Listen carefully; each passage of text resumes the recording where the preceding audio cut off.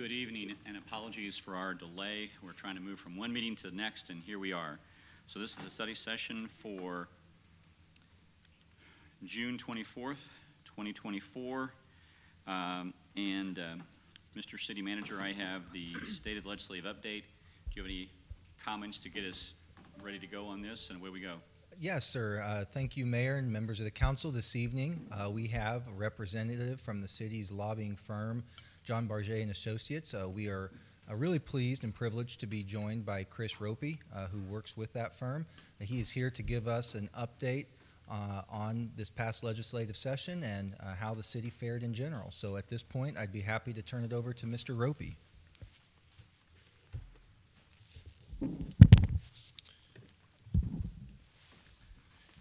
Thank you, Zach.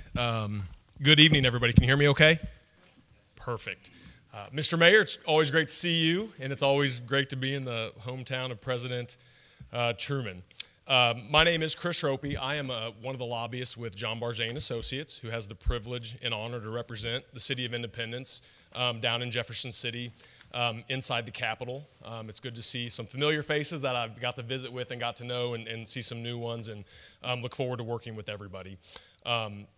Zach and John in particular, we have a really good line of communication, and I feel like I want to thank them publicly for all they do to make sure we know what issues are of importance and what we need to be working on, and they get us very quick answers, so that way we can be focusing on the issues that are of importance. And as many of you know, with government, things move rapidly at a lot of times and also very slowly at times, but it's nice to have a client who does such a good job of communicating, and that really is the key to a successful relationship, which means success for the city of Independence.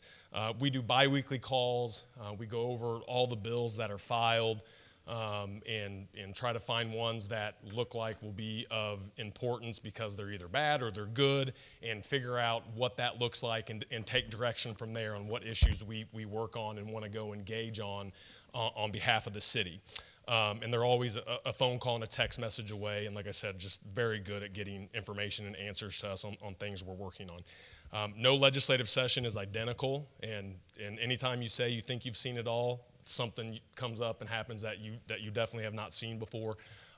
This session in particular was the most bizarre that I've ever been a part of. And the mayor had the privilege to serve in Jefferson City, or maybe not the privilege, I don't know, depending on how you look at things from time to time. But it was definitely one that was very, very unique, and there's a lot of reasons that went into that. It seemed like they went months without getting anything done, and just bickering and infighting, and everybody seemed to be running for a statewide office, or representatives running for Senate, and it just led to not a lot of cooperation.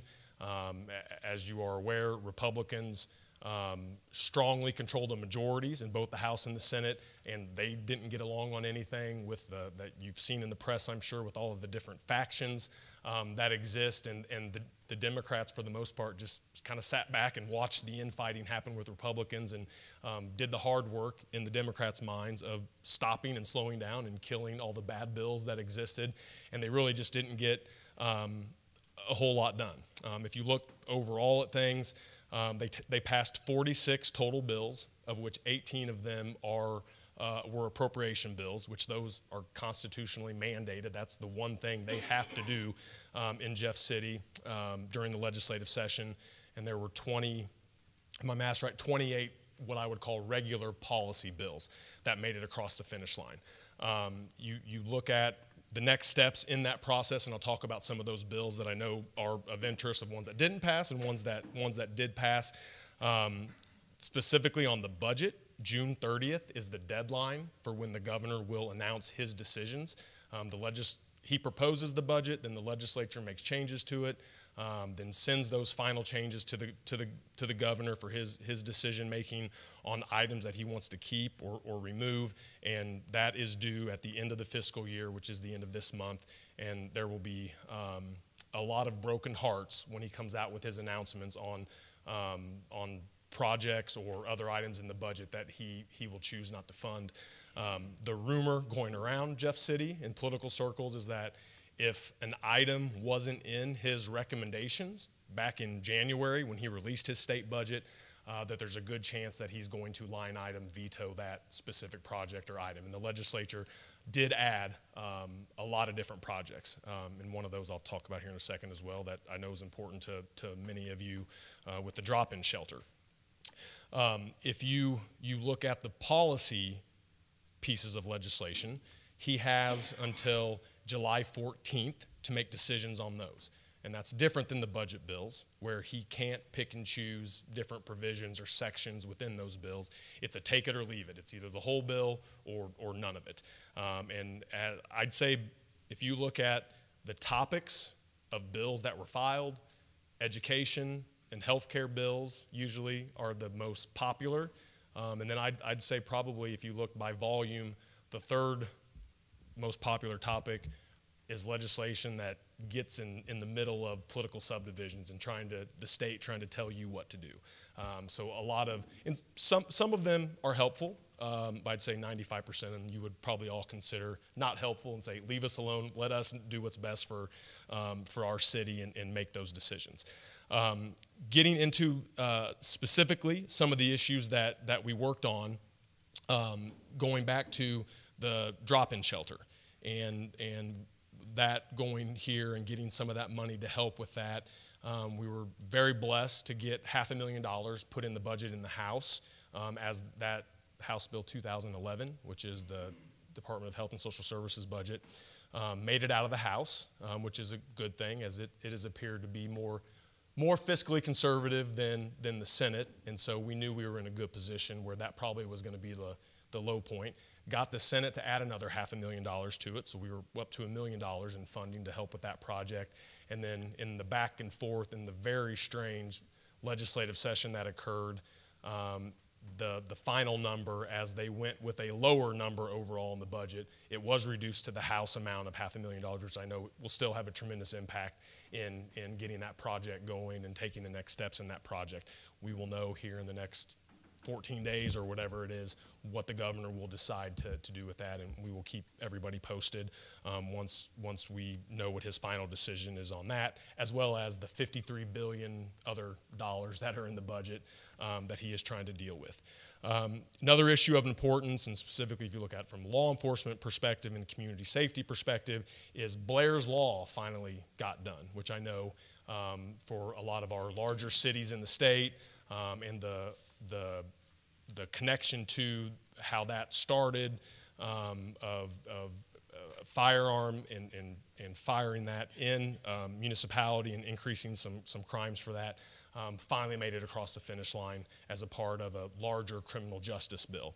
And like I said, we will know on July 14th if the governor will sign or veto that bill. I think there's a good, unless they find something technically wrong with it. A lot of those provisions passed in previous sessions, and they fixed the issue that caused the veto in the past, and I do feel good about him signing that piece of legislation. They also passed an increase in historical tax credits to incentivize that outside of what we would, traditionally consider your urban core, to try to promote that in more suburban and more rural areas of our state, taking that from a 25% match to a 35% match in what you can be reimbursed for, and trying to get the ball rolling on some of those historic programs and some of those historic buildings away from the urban areas where that has been the main focus since the program has been in existence. There was House Bill 2062 this year that passed that had several components to it that dealt with what I would call local government type issues. And this is mostly focused on what you have read and seen in Kansas City with a moratorium on being able to evict people where that was prohibited. There was a big push by Republicans to get that passed this session, where a city couldn't keep a landlord from doing that. So just to make everybody aware that bill did pass, that has those changes in there, which would limit you. And if you had a policy or ever wanted to do something on that, that's what the state law will now be on that if that's signed into legislation. Another piece of that legislation that I know is of interest to a lot of our larger municipalities around the state is a prohibition on requiring EV stations in certain private businesses or other entities or organizations that would be within your city. There was a big push for a total prohibition that would limit you and hinder your ability, and through legislative negotiations, compromises, and people trying to take what I consider and say half a bite of the apple and not get greedy and try to take the whole thing. The legislation got watered down where you could only limit it to churches and non-for-profits. So a municipality could not force a non-for-profit or a church to put in an EV charging station in their parking lots. You still will have the right, if you would choose to ever go down that path, to be able to pursue that for any other entity or organization or landowner, commercial property or business, if that's what you wanted to do for your city. There's a lot of, like I said, bad legislation filed and pushed very hard this session.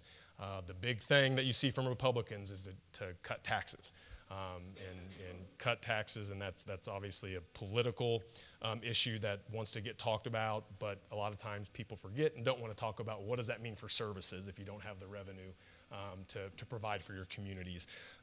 There has been a push the last several years to cut the sales tax on groceries and food, and it's millions and millions and millions of dollars for municipalities around the state, and we fortunately were able to work with a lot of other municipalities that had lobbyists helping their interest in the Capitol to stop that from advancing forward and passing this past session, and what that would have meant in the services, whether it's firefighters or police officers that you would have had to taken off the streets and be available with the amount of cuts that would have had to have been made for that. Another bill I want to bring to your all's attention that was in our report at the end of the session, for any political subdivision, just to be aware of this, House Bill 2111 gives some new powers to the state auditor as far as the process and how he can go in and audit political subdivisions, where before, I'm just not that familiar with it, but there are steps where you could have a citizen petition, folks within government could request that audit.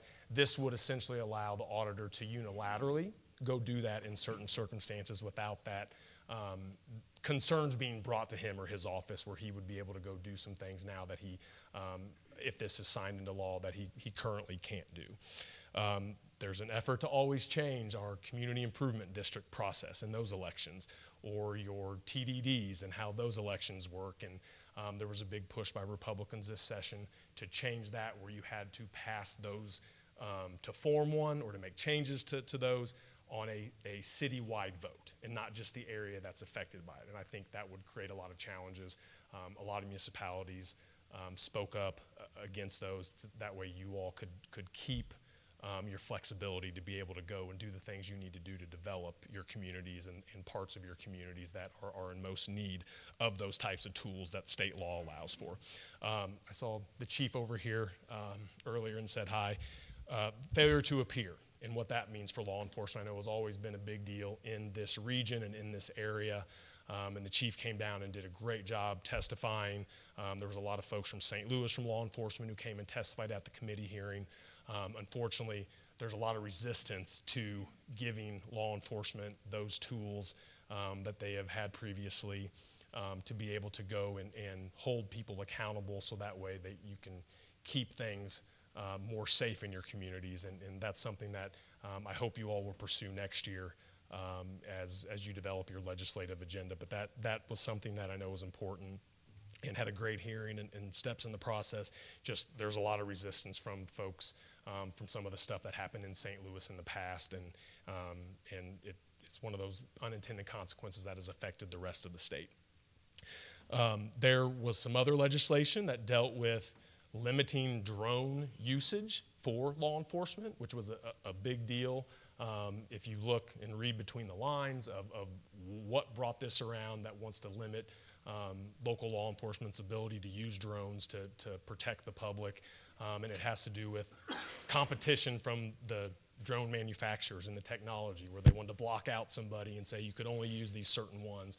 And I think a lot of infrastructure in those areas have been paid for by law enforcement and by by police around the state, where it would have been a big cost to have to go and make changes that were unnecessary, and simply government trying to intervene and picking and choosing what you could or couldn't use.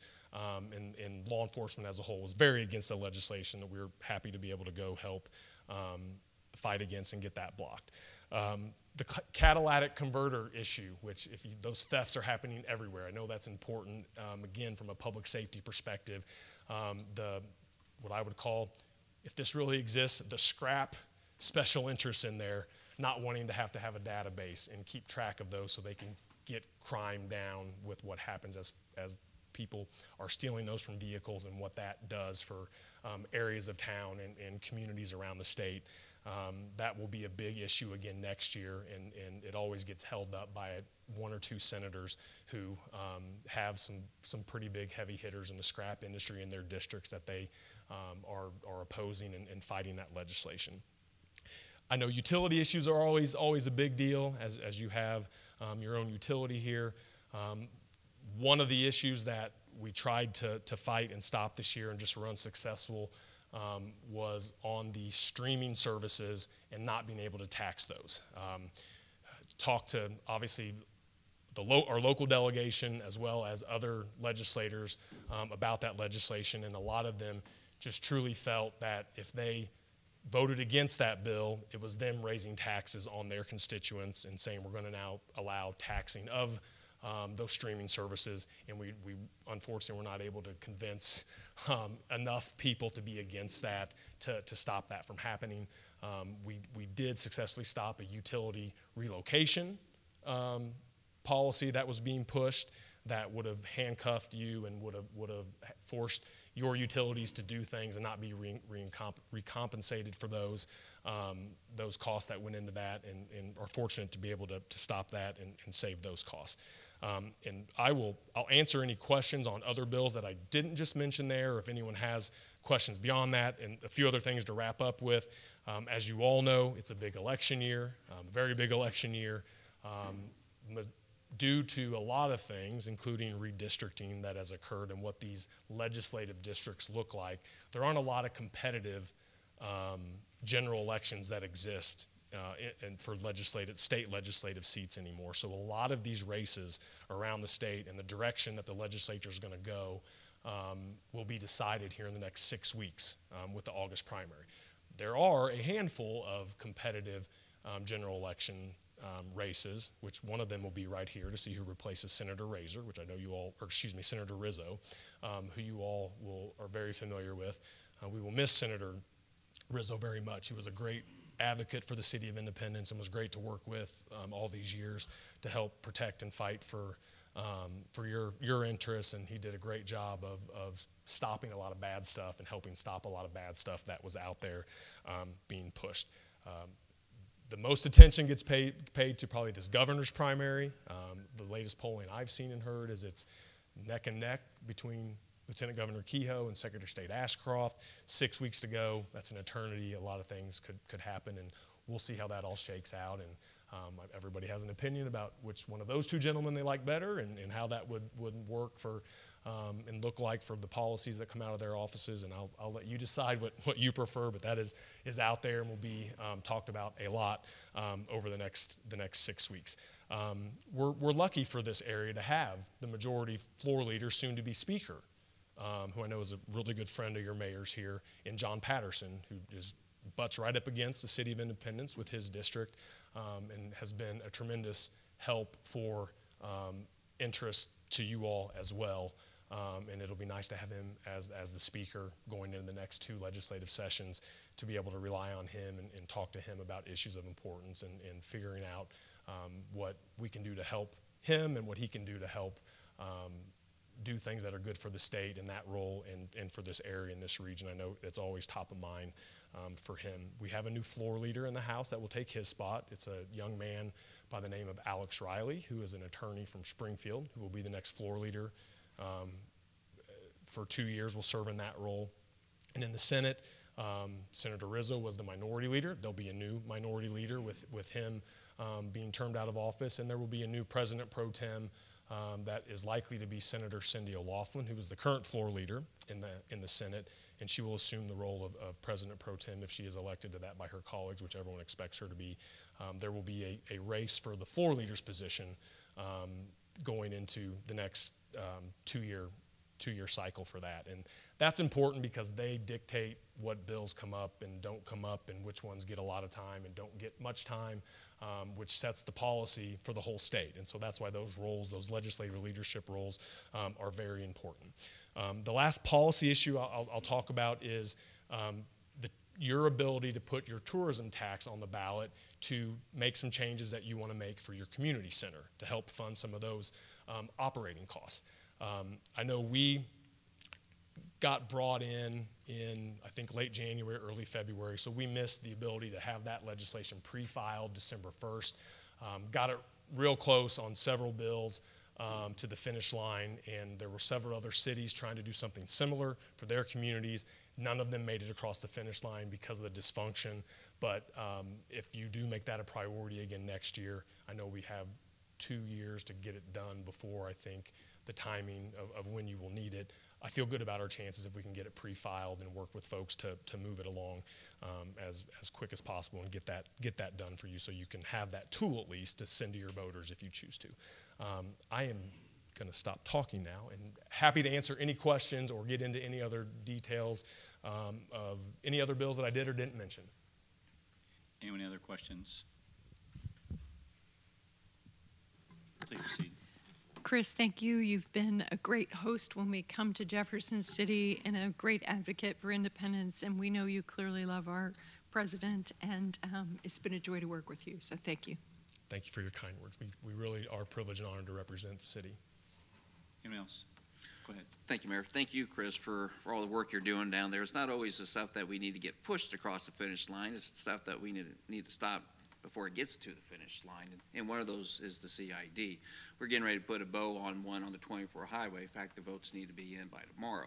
And those are the tools that have been very successful helping independence, and specifically Western Independence, to help develop itself and kind of get things moving over there. So when they get in, when Jeff City doesn't realize the impact that those changes can make drastically for certain parts of our city that needs those different tools. So thank you for keep working on that. Yeah, you bet. And I really do think as those types of changes will continue to be pursued by legislators who think they're being abused in places, and maybe they are in their communities. I can't speak to that for sure, but I know it has been a really good tool here, and we certainly don't want the legislature to take away your ability to do what you need to do for your community. And with Representative Patterson becoming speaker, who's going to be an advocate for this area and this region, love to work with him to make sure that no changes or the right changes occur, so you still have that flexibility. And either any of the candidates that I know personally that are running for state senate, I think would do the same thing and really stand up and fight for your interests, which are going to be important to have on the Senate side. Sure. As well. Thanks. Anyone else? I'll be very brief on this. This is a thorn. I asked too many questions the last time we had a study session. Any chances of Senate Bill 5 being modified in favor of the cities? Are you talking about the old Senate Bill 5 from right, and just the now U.S. Senator Schmidt when he was state that issue? You know, that has been a very fascinating political issue to see, where you know traditionally you see a legislator who you would think we're going to be tough on crime and we're going to give law enforcement tools, and they really don't see that issue that way anymore. And I think it's a boomerang where it went way out here, and I think it's coming back. I know the chief in that hearing, I mean, there was great feedback from those committee members. I just think you have a handful of senators who are going to be just resistant to it because they still see it as the exact issue that they talked about, where it's not a public safety or a law enforcement issue that they're worried about, but that it's putting people in jail who can't afford it, and then they can't make it to work, and it's being abused to help cities collect taxes, or they call it taxes, and you broke the law. Sure. You broke the law. So it's gonna be tough. I think, I don't know that you'll get all of it ever back, but I think like the failure to appear part and some of the things around the edges, I do think, depending how these primaries go, could tell what that might look like, and could have a better chance if some of those go the right way. And we'll talk offline. I appreciate that. Anyone else other questions? But I just appreciate you every time I go to Jeff City or I make a phone call, you always get back. And I know you've been a really strong advocate. You've helped us out. So I can't say thank you enough. And please pass on my hello to John. He does a great job. The two of you do a great job. So I just can't say thank you enough. Anyone else? And he told me to say hello. He is actually doing the same thing I'm doing to our community college association, which we have the joy to represent, which I know with Metro here and having a few campuses here, that's important to your community as well. So, perfect. Thank you very much. I appreciate it. Thank Mr. you all. City Manager, anything else left on that topic? Nothing, sir. Thank you. All right, perfect. That'll bring us up to the update for the Chamber of Commerce. Mr. City Manager, do you have anything you want to frame that? Sure, I'll do that while our next speaker starts to come up. So as the council may recall, back in November 2022, you approved a new contractual agreement with the Chamber of Commerce, what was officially termed the Independence Economic Development Partnership, to help represent the city in our economic development dealings. Tonight, we are going to hear a presentation from representatives of the Chamber of Commerce about the progress to date with that partnership. And to get us started, I will turn it over to Chairman of the Board, Yvonne Hall.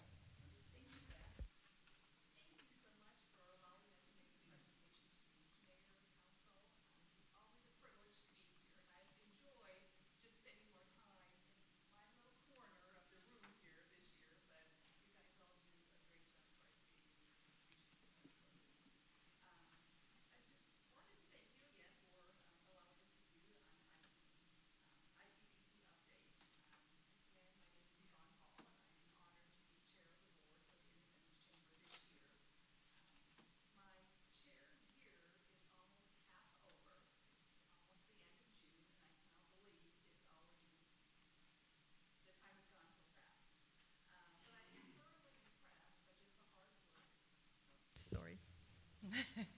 Been thoroughly impressed by the hard work of the chamber, the volunteers, the chamber staff, the passion, just to promote independence and economic development in Independence. By the end of the year, my second half will run fast, and I'm sure I'll be even prouder of the great works of the chamber, in particular Jody Krantz. I wanted to let you know that Jody isn't here tonight. She is suffering a pretty serious medical condition, and any prayers and thoughts you have, we would sure appreciate it for Jody at this time. Tonight, I'd like to just kind of give an overview of tonight's presentation. We will be or overview of the economic development activity that we've had this year. We'll give you a project up report of the partnerships of the strategic plan. We'll also overview of key initiative or key performance indicators and economic development related data. So just a brief history again, as Mr. Walker mentioned, we did enter into a contract with the City Council back in December of 2022 for the Partnership for Economic Development. It's a 2-year term with an option for extension. It is operating as a public-private partnership under the Chamber's umbrella. The Economic Development Division of the Chamber is led by Ron Finke, and he serves as IEDP Chair of the Board. Advisory Board is made up of 20 members, and they do meet quarterly. And we did update our strategic plan, which was adopted in April of 2023. So at this point, I would like to turn the program over to Tom Lesnick, who is President and CEO of the Chamber. Thank you, Yvonne, and good evening, Mayor and members of the Council. It's a pleasure to speak to you tonight and talk about our progress on our economic development program. As was mentioned, 18 months ago, we started our contract with the city, contract for services. We provided you and our private sector partners with a monthly update. I hope you've enjoyed that and gotten information from that. And feel free to share that. We send it out to elected officials and our stakeholders to keep them updated, but it's also to be shared with the community. Much of the information is not confidential, it's general information, so I hope you find that valuable. You've probably seen some of the drone videos we've done to kind of promote some of the development projects. Feel free to share that social media. The last video we did, I think, had over 500 views, so it's a very effective marketing tool for us. I'm going to get into some detail on some various things. If I don't jump back too many slides. First of all, I'm going to talk about project activity. First of all, I'll start with industrial. Obviously, many of you know the first two North Point buildings are out of the ground and are now being marketed. They're bookend buildings, or what we refer to bookend buildings, 286,000 square foot each. We've had a number of prospects who have looked at those buildings. Weed and Hammer, which will be the first tenant in one of the buildings, they're just starting their build out now to occupy the building late this summer and early this fall. We've been working with the Kansas City Area Development Council and the Missouri Partnership to look at external leads that could come to our community. And I've been doing economic development independence off and on for 17 years or so, and this is an exciting time for industrial development. You'll see in some of our data later on, we really didn't have industrial space to market whatsoever in this community. And it's nothing more frustrating for an economic developer than to have a prospect come to your door and say, hey, you know, we're looking for space, and we just have to say, sorry, there's no room at the inn. So that's one of our big challenges. But the start of the North Point project and the Eastgate Commerce Center is an incredible tool for us to attract jobs and capital investment to our community. On the retail side a little bit, we're really continuing to see a shift in retail, and it started with online websites like Amazon and various ones like that.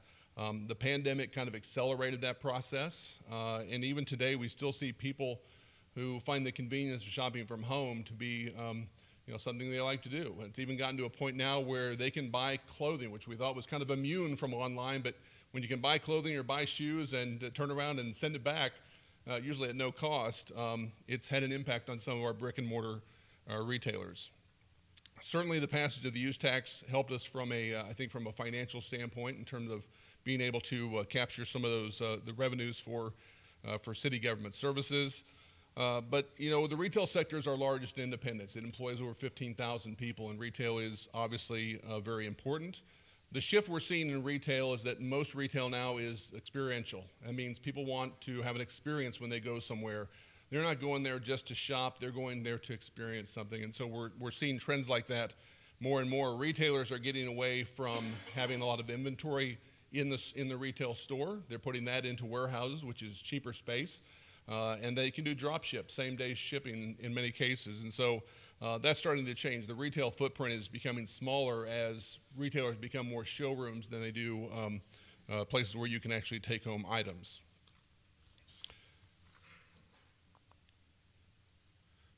Final area I'll kind of hit on a little bit is housing, and we've certainly seen a good trend in housing.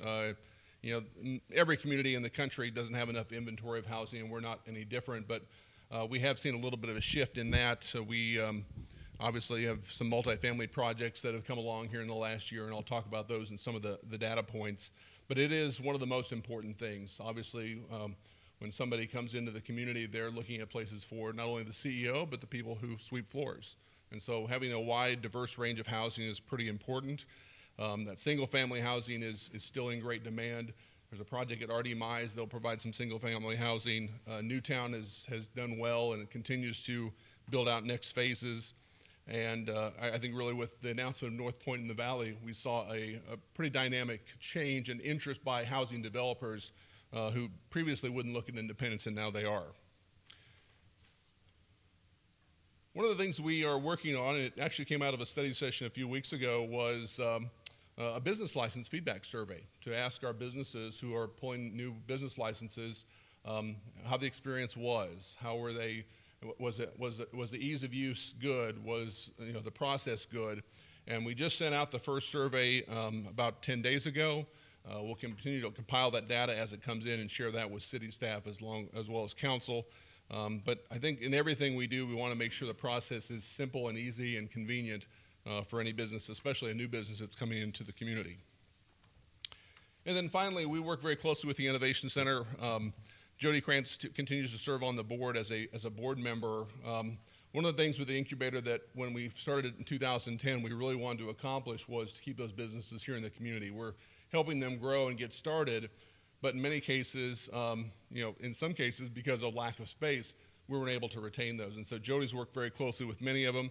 I know Natalie Pickens is in the audience back here. She was helped by Jody to find a location up on the square. We worked very closely with Novus Power to find an existing building down in the valley, and they have become a permanent business here in the community in their own space. 3 areas I'll talk about in terms of our strategic plan implementation. We had not done a strategic plan since 2004 with economic development, so we were long overdue. A lot of things had changed certainly in those 19 years. One of the first things was website. We were essentially starting new. Although we kind of took over the role of the former Economic Development Council, we needed a brand new website. It needed to be updated anyway, and that is the first place that businesses go. Sometimes we don't get the phone call until after they've done their research. They go to our website and they look at demographic information. They're looking at commercial real estate availability. They're looking at incentives. They're doing their homework before they ever pick up the phone and talk to us. And so indepthpartnership.biz is the website. It's a subsection of the Chamber website, has a lot of activity, a lot of good information if you haven't checked it out. Workforce development is another big area that we were a little bit short on.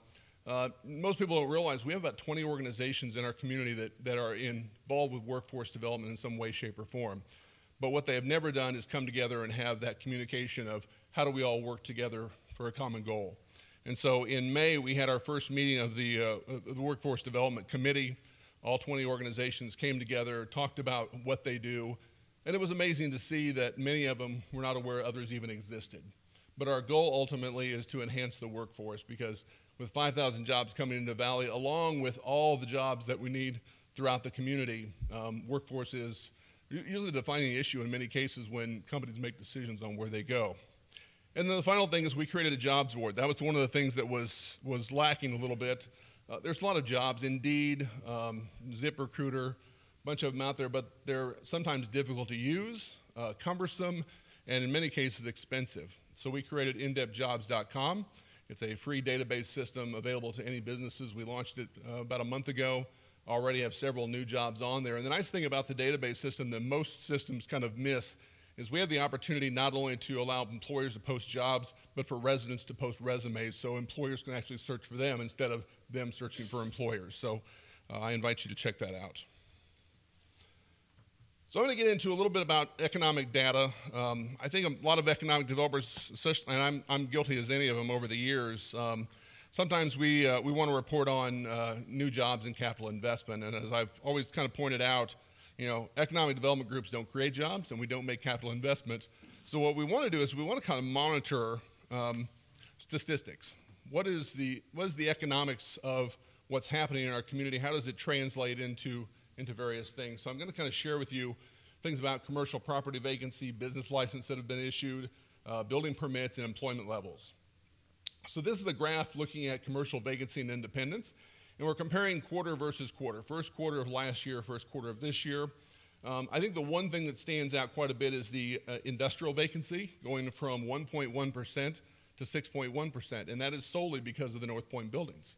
It shows you we've always been under 3% on industrial vacancy.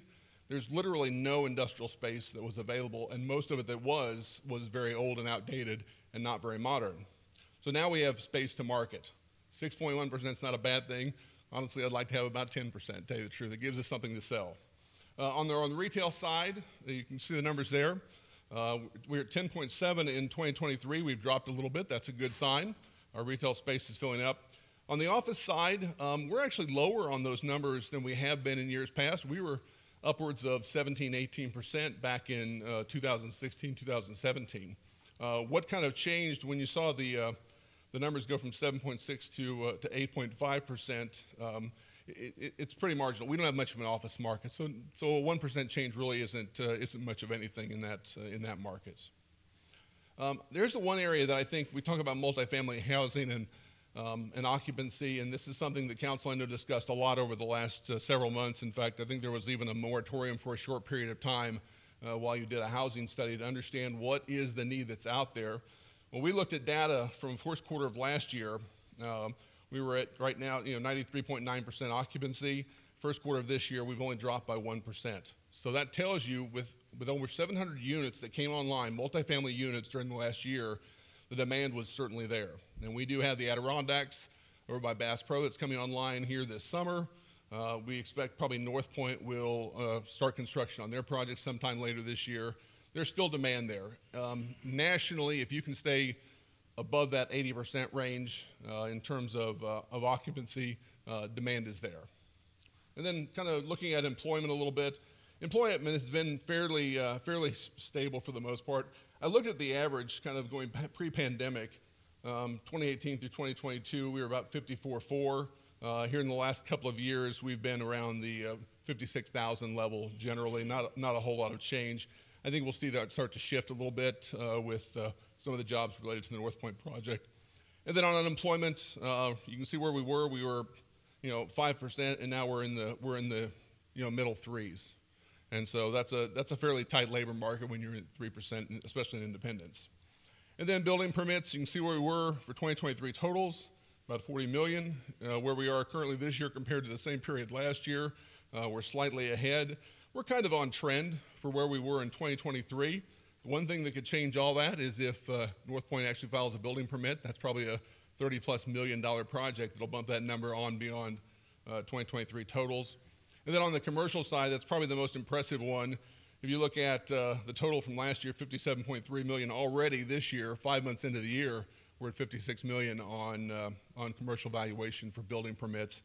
The big driver of that is $18 million for the medical center emergency care hospital that CenterPoint's doing at 23rd and Lee Summit Road. But there's a lot of big projects still out there, and so I think it'll be a number that will continue to grow, and wouldn't surprise me if we hit 100 million this year. Would not surprise me at all. So that's my presentation. I'm glad to take any questions. Anyone, any questions? Please proceed. Sure. Tom, thanks so much for being here and for sharing in this report. Certainly, thoughts and prayers go out to Jody and her family and all of you who work with her, because that's important. Appreciate the information. Appreciate the comparisons. I guess one of the thoughts that comes to my mind is, not that money's never not an option, not an obstacle. But if you had more resources, what would you do with them to help improve our economic development in Independence? If it wasn't an issue, Probably, we would probably be more involved with doing some consultant trips with KCADC. They do about 4 or 5 each during the course of the year. They were just in Los Angeles here, meeting with consultants in Los Angeles. A lot of times I think consultants, they know about Kansas City, they may not know about Independence.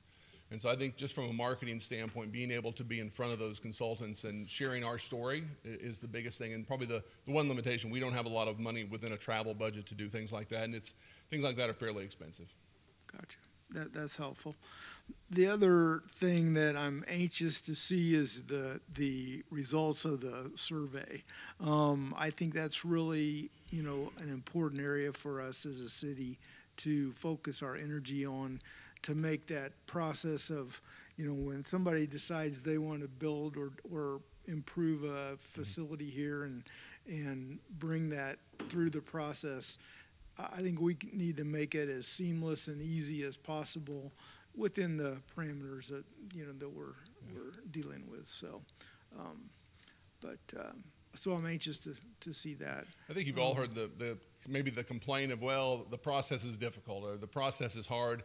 I've also heard people say, if they've worked in numerous cities, the process in Independence is very easy. So this will give us some feedback on, if there are things we can make better, then certainly we can work on improving those. But it's just nice to know the feedback of, and many of some of these, as we looked at the survey, some of these are new startup businesses that have never done an application before.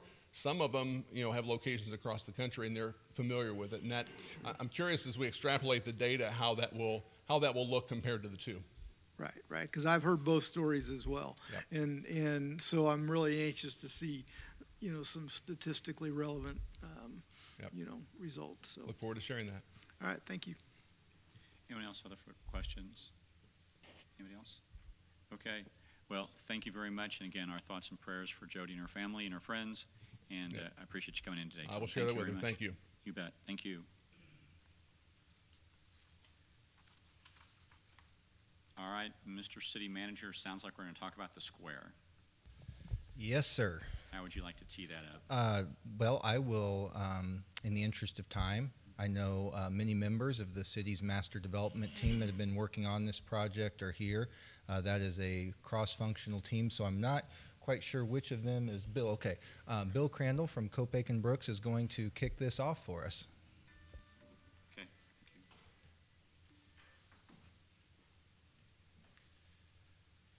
Thank you, Zach, Mr. Mayor, and members of the council. I'm Bill Crandall with Copac and Brooks, and we're here tonight to give you an update on the master plan. And as if you may recall that we talked about kind of a three-legged stool where we would have a physical master plan, which will be the body of our presentation today. But then that would be married with a master business plan, which is how are we going to actually induce investment into our district, as well as sort of branding and things like that. So kind of the business strategy. And third was the master economic plan, and we have members of our team here to talk about that, and we'll get into more detail. But we do, as city manager mentioned, we do have a interdisciplinary team. So Copac and Brooks, Bill Crandall, my associate Brett Gross is here helping me tonight, and he'll be giving the body of our presentation. But joining our team was Olson Associates in their Olson studio, their planning department. So Darren Varn will be here with that. And then Stiefel Nicholas is here with Michael Short, who'll be leading the presentation to talk about bonding strategies and things like that. So really so those are sort of the three big chunks of information we want to convey tonight. This is, I would say, kind of maybe the 50-yard line where we've got our master plan in place. We're excited to present it to you. It's had a lot of stakeholder involvement, a lot of support from staff, but that to me is just the end of the first half, and we want to really begin the second half by going out and really getting new investment into the community. So with that, I'll turn it over to Darren, who I believe will be given the update on the master plan, and then we're here to answer questions too. So so please ask if you feel free to.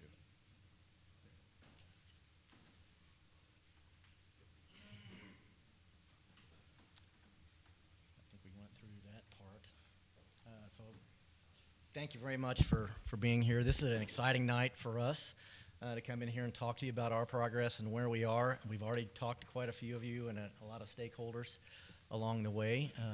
So a lot of this is vetted out according to really what we're being told and what we're trying to listen to, and then trying to put it down on paper so it's your vision.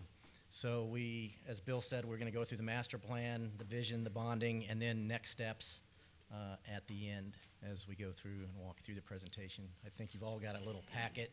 It's not little, it's pretty big. So hopefully you can go slide by slide through there and fish your way around it through it.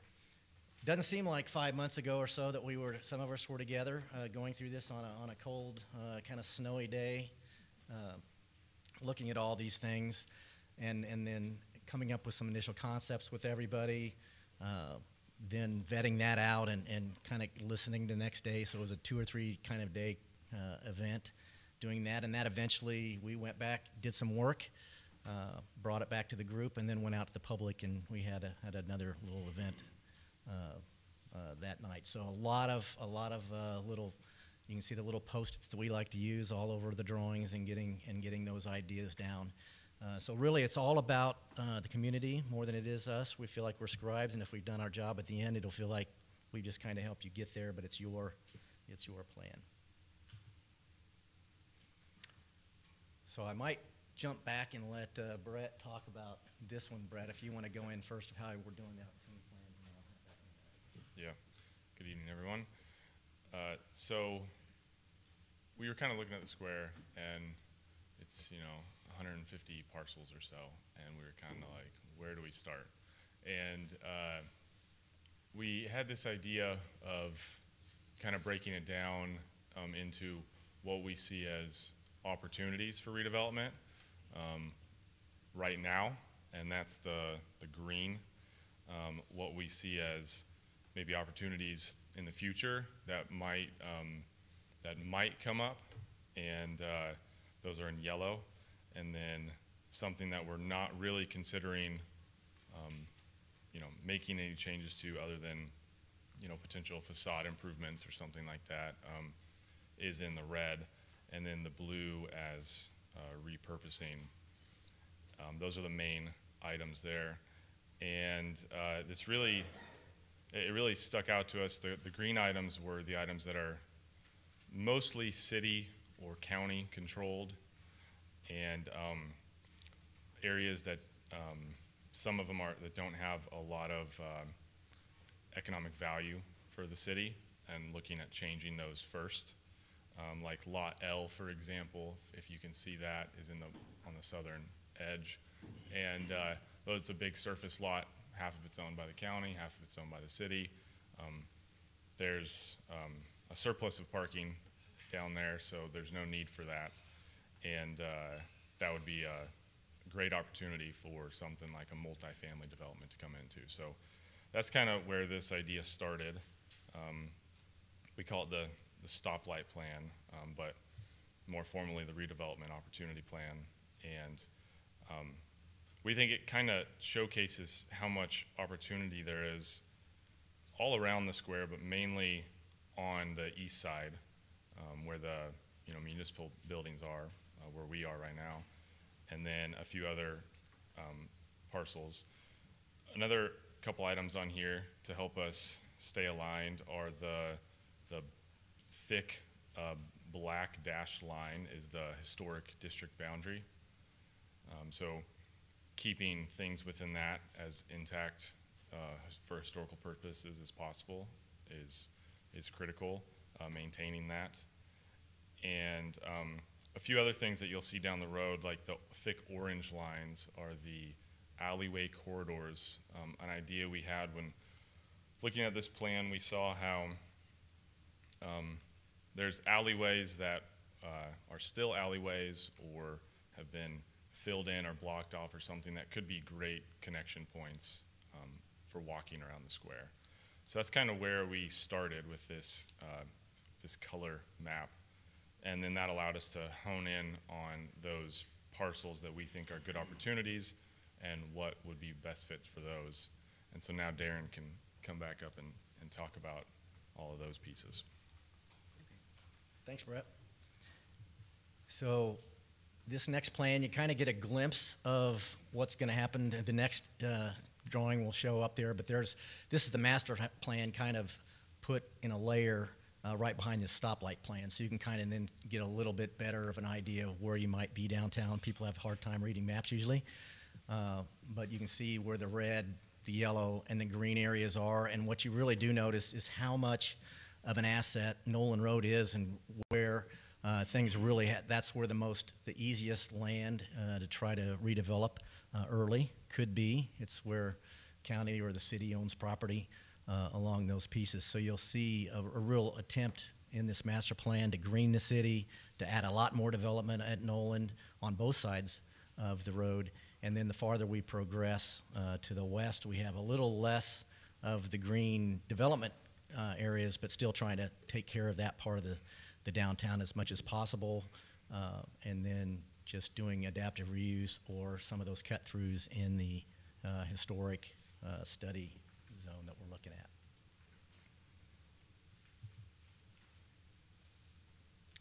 So then if we move to the master plan part of it, again, if we start to the right side on Nolan Road, the largest chunk that we have that's the easy piece, and I'll try to see if I can get this cursor to work. It's really not going to work. So between Lynn and Lexington and then Nolan and then up on Truman, that's a big piece where the city hall, where we currently are tonight, the police department's in there, and then there's another building that I believe is another city building in that block. That'd be pretty easy to parcel off. What we're looking at there is having a That's where maybe the community center could go. We're calling that's a civic center, part of the site. Really the new heartbeat maybe of the downtown. We're not trying to take away the importance of the Truman Courthouse Square, but this new civic center could be more of an entertainment zone, a moneymaker, bringing in maybe a museum to that part, a food court, or even a food grocery store marketplace going there, housing, the community center.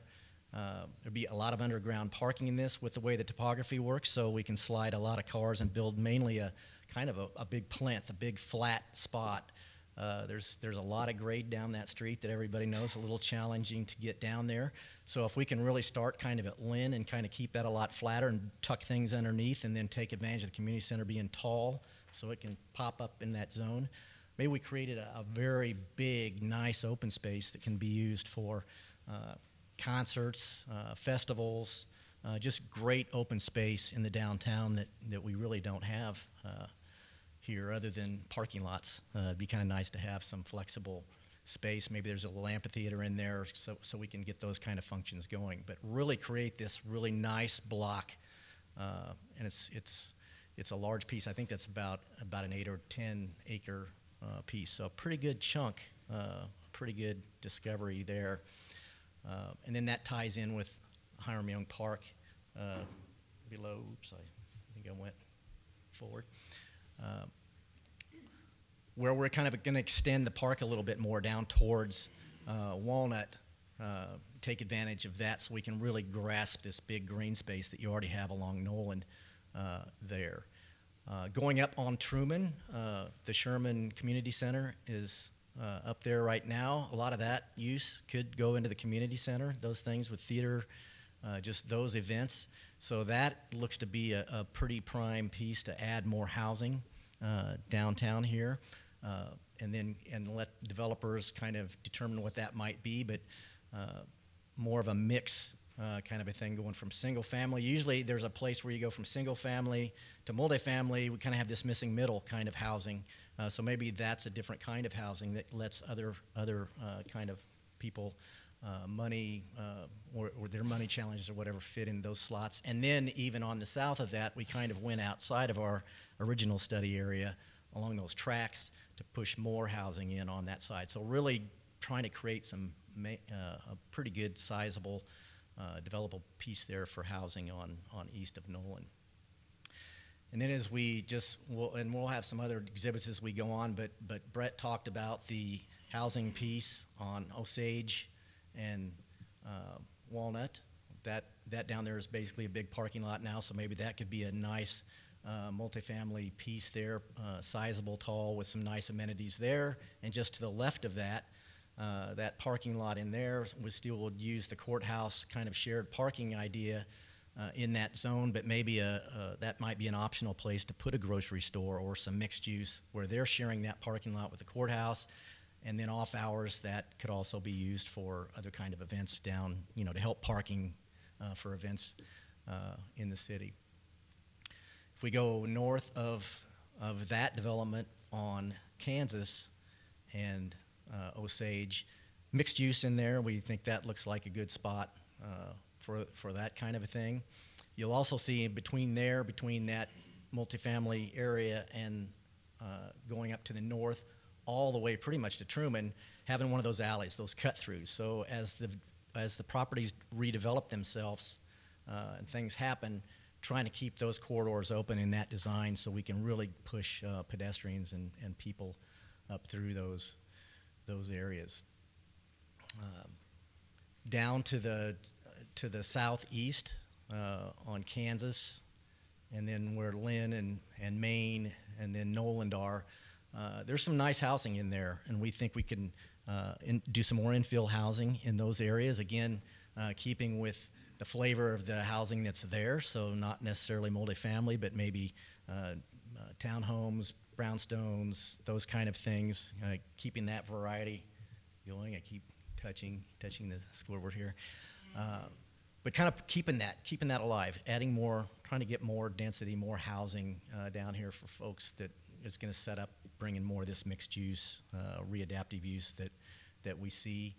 And then along Lexington Avenue, just south of that new civic block on Lynn, in between Lynn and then Memorial, use adaptive reuse along that street. Maybe there's some housing that are on the upper floors of that, but make that, maybe that's more commercial down on the street and take advantage of the buildings that are currently there.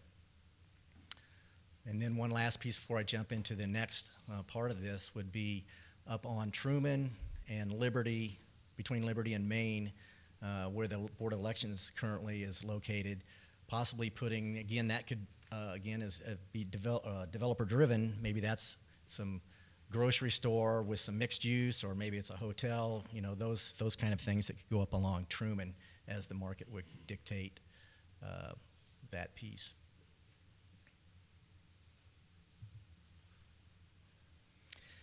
And then we'll kind of go through what we really like to do, and I guess I'll just say one thing before we go too much farther, so there's not a lot of worry or anything.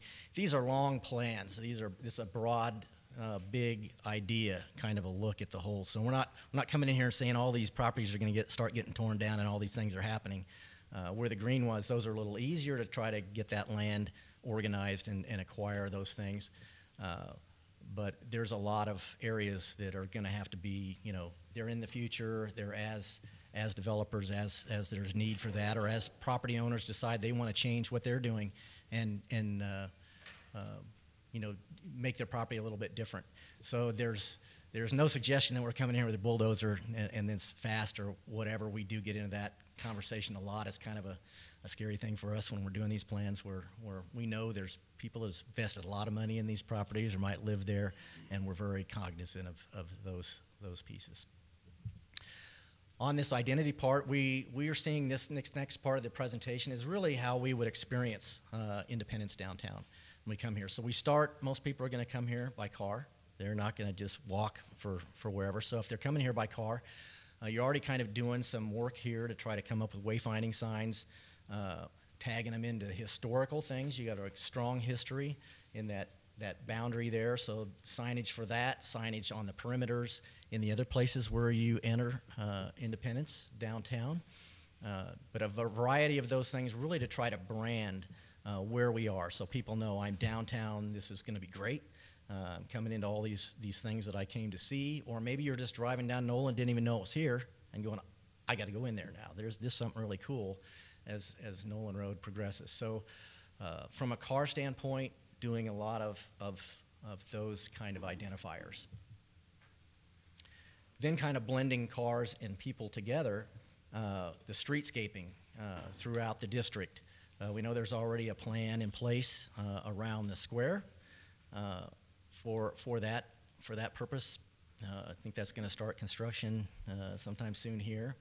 It's been ongoing. So we're also suggesting just an overall long-range plan for adding more trees, adding more green space, those kind of things in the downtown area to try to attract more things. So as you come in here by car and then you get out of your car and start walking around, is it a nice, beautiful place to walk? Are there trees? Are there potted plants? Is there places to eat along outside? We learned one thing during COVID. A lot of people have pushed their interior space to the outside. So everybody likes to kind of, we've rediscovered the outside. It never used to exist almost for I don't know how long. So people really enjoy those kind of things. You've seen during St. Callaghan where you have street parties, maybe close down some streets every once in a while. Maybe there's overhead lighting, just those kind of things. So you could really take advantage of your downtown and make it and create new events that don't even exist today to attract people down and have street parties or get people into that big civic area that we were talking about before. And then the other thing that we discovered that Brett alluded to a little bit earlier is when we really get down and you're just on the pedestrian level, people are used to being walking along a street, but these alleys, we really see these all over. If you've been, our office at Olson Studio is in the Crossroads district of downtown Kansas City. It's happened very organically where people will take these alleys, they're adding their own potted plants, they're putting their own lights in there. When we have First Fridays, they're setting up events in there, they're getting a lot of vendors in there, letting people paint walls live during those events, which is really fun. But it's an organic kind of thing. But as a pedestrian and as a person that knows a little bit about downtown, it's just another point of discovery, another thing that makes it really fun to be here.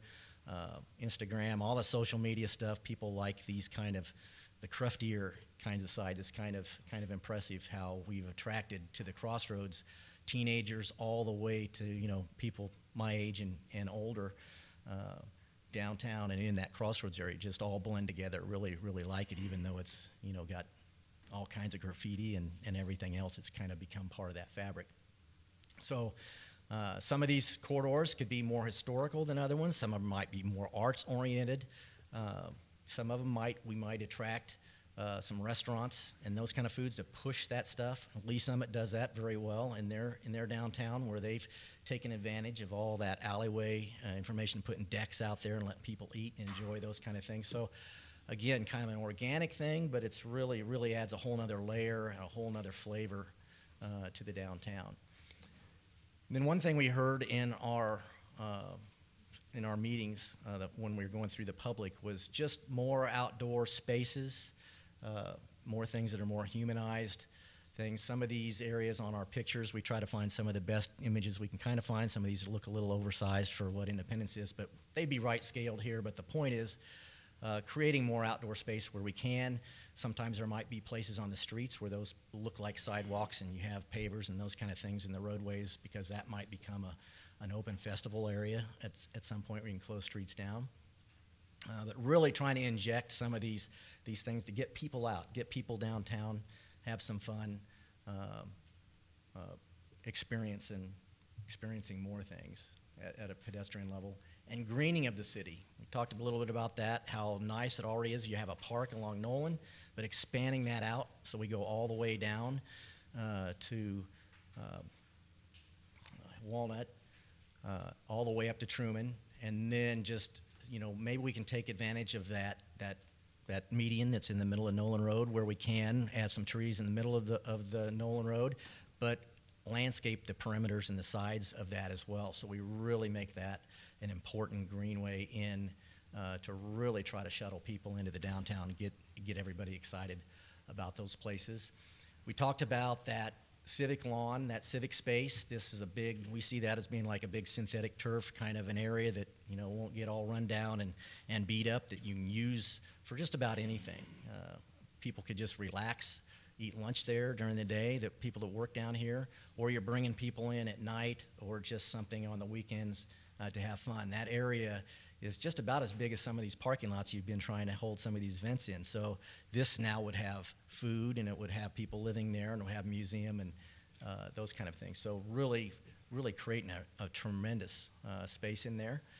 There's a lot of topography down here. So some of these cut-throughs, we could have some really cool stairways, like on that Step Into History thing, where maybe those are great places to relax, kind of artistic as well.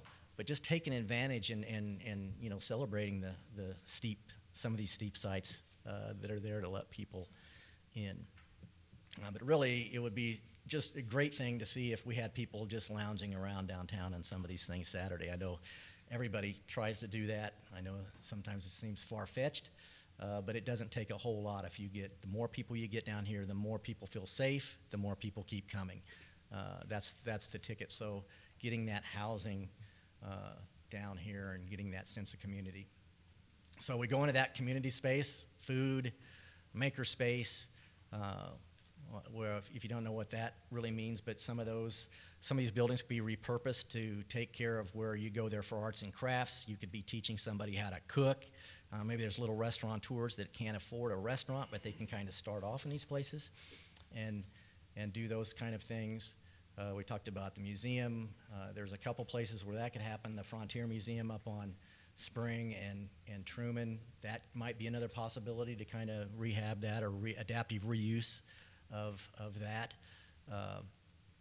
But these other things where we have some of these alley cut-throughs, what we're really saying in the historical areas is not tearing that building down, but maybe it becomes an art gallery space that we can let people go through and walk through that gallery, and now they're in the backside going to something else on the site and dragging and kind of manipulating people's movements a little bit where we want them to try to discover other things.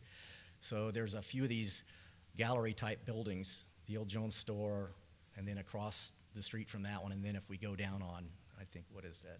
I'm trying to think what name that street is up there, but coming in, we have three of those where really they were like old. One of them especially is an old road that they just kind of packed a building into. It looks like we cut through there. It's right. Well, it's in between Lynn. Is that Lynn? I don't know if it is. Yeah, it's the other pink building right up to the top left, up to the top right on where you're looking. That one is a good poke through space. So not tearing buildings down, but trying to create community art spaces in those places. And then getting people down here just to live. You know, that's going to be one of the big tickets as we go to try to get people shopping, people living. It's kind of a catch-22. What comes first, the housing or the business? Hopefully a little bit of both at the same time, and it just kind of builds as we go, or events to show people what's going on if we can get a few of these things done, but a variety of housing throughout the downtown. And then the presentation before us that I think the council, or that was being talked about by the chamber, people like to be entertained. You know, they don't just want to go out anymore and just go eat. They want something to be happening. They don't want to just shop. They want something that they can have almost little mini vacations when they come down here and spend a few hours. And hopefully you can keep them down here for longer than that. So that's a good reason to have more entertainment injected into these pieces. So maybe some more breweries. You've already got the farmers market. The event square, Truman, we're making a kind of suggestion here in this plan that maybe even some of Truman can be adaptive reuse, where maybe some more uses could go in there. We already have a restaurant in there, but some other things, maybe part of the museum could go in there. Get people inside of that building. There's a lot of people like myself came down here once with my wife, and we kind of peeked at it, didn't know if we could go in there, what was going on. It's a great looking building, but we didn't know what we were supposed to do there, so we tried to find other things to do. So if there was a way to even get in there so everybody could go, wow, this is a great building. We know why it's here. We know the importance of it. Maybe some of that goes on. So maybe even put a little bit of entertainment inside of the courthouse, the Truman Courthouse. And then just the tourism that entertainment and everything else brings, the entertainment, the staying, all the places to capture people when they come down. That's the end goal is tourism, entertainment, getting it busy. So I think we'll let Bill go next. I just wanted to come back up and apologize. I left one of my good team members off of the introduction, Dan Pierce with Tesserae Architecture, and he's going to go through some other exciting visuals on what the master plan could look like.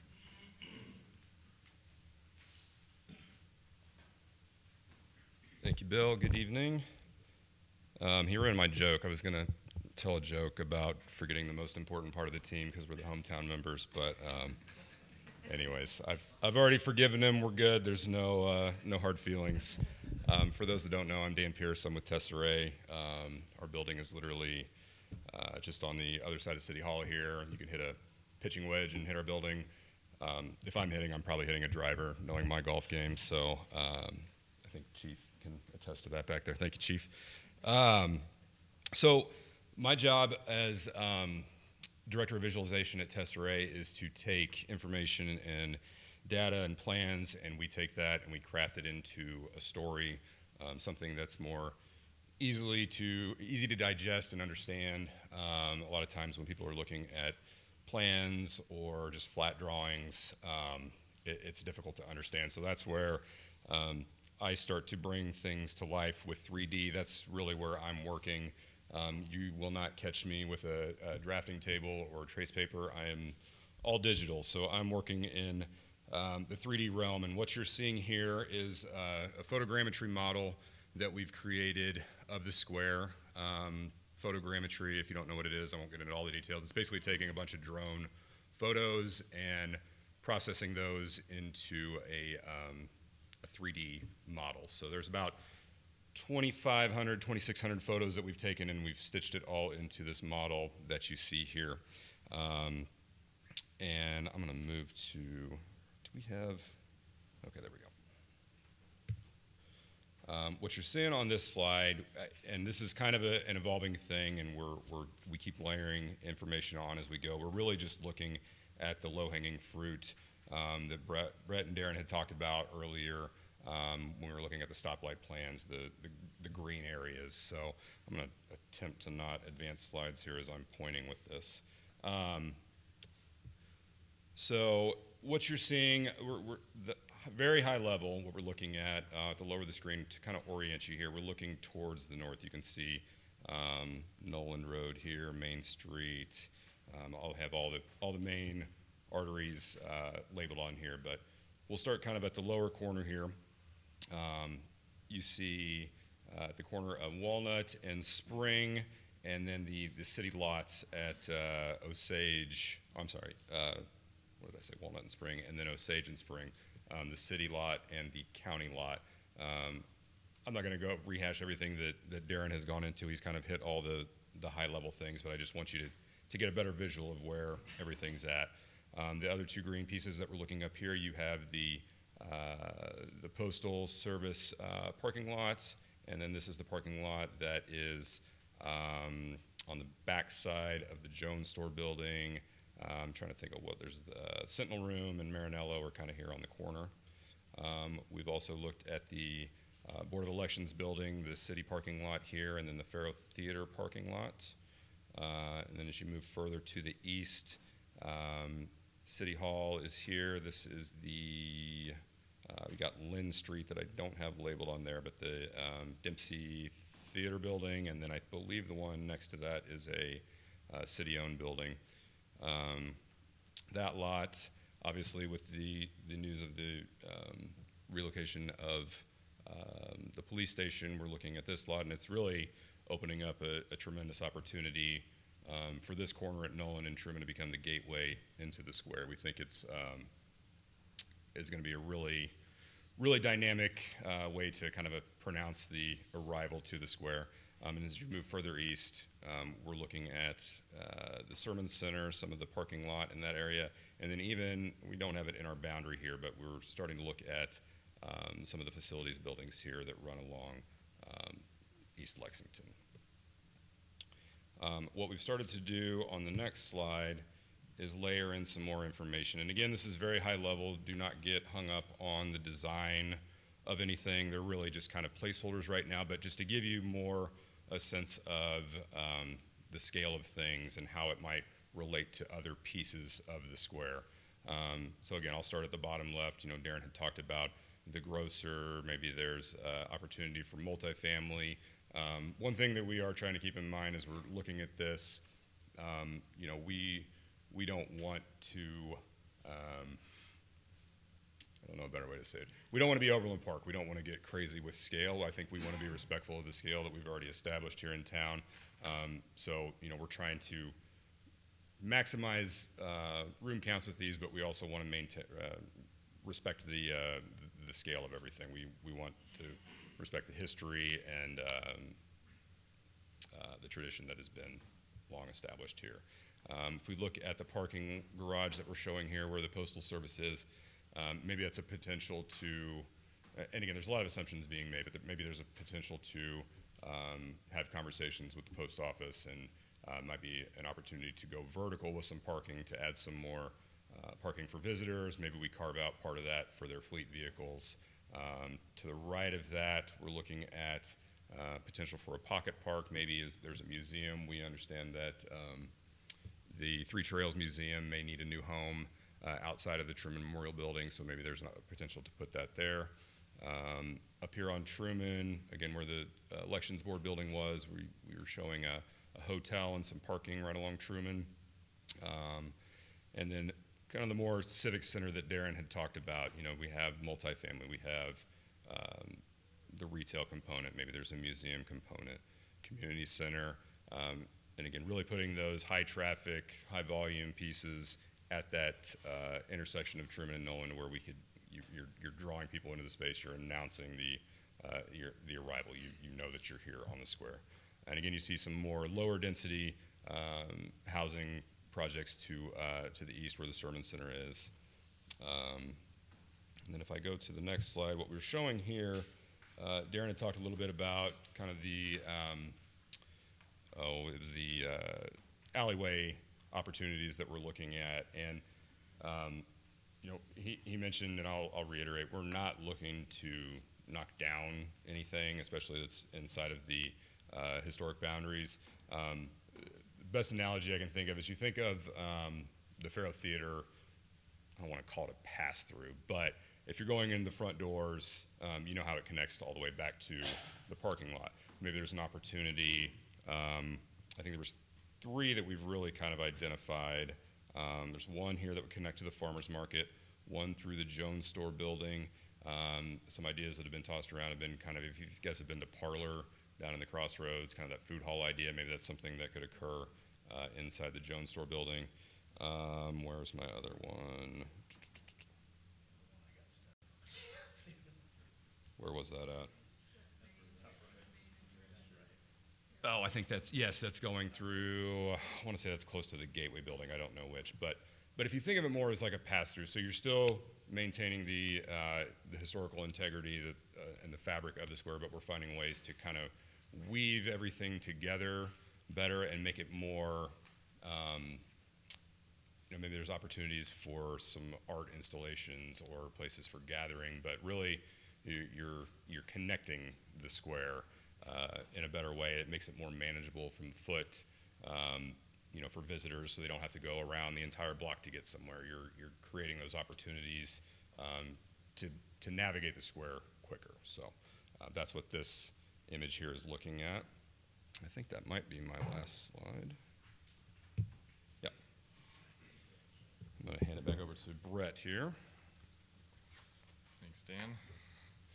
All right, so jump back real quick. So as one thing we like to say to realign ourselves with reality, like they've alluded to, is everything we've shown, the plans we've created are wrong, right? It's not going to get built out exactly as we plan it. We use this as a visualization to what it could be, to spur ideas, to show developers and citizens what it could be, and entice people to develop here what the city wants to be developed, and get people excited for what it could become. And part of being able to execute on the visions like this is having a plan, actionable, executable steps. So that's what I'm going to talk about now. The first thing we did was a independent third-party study of the current conditions of the real estate market on the square, primarily focused in 4 sectors: retail, multifamily, office, and hospitality. A few of the key findings: the square has lower retail supply per capita than surrounding areas. There's been no multifamily construction on the square for over 20 years. The current office supply meets demand, and then there's no hotels on the square, part of the hospitality sector, but there could be upscale select service hotel for that based on the study. And all those key points we kind of already knew. The development in the square has been pretty stagnant for a long time, and so this is the basis that the whole purpose of this master plan is to move from this into something better. So the second leg of the stool, where the first leg is the master vision, is the master business plan. The key components of that is, number one, a land control strategy.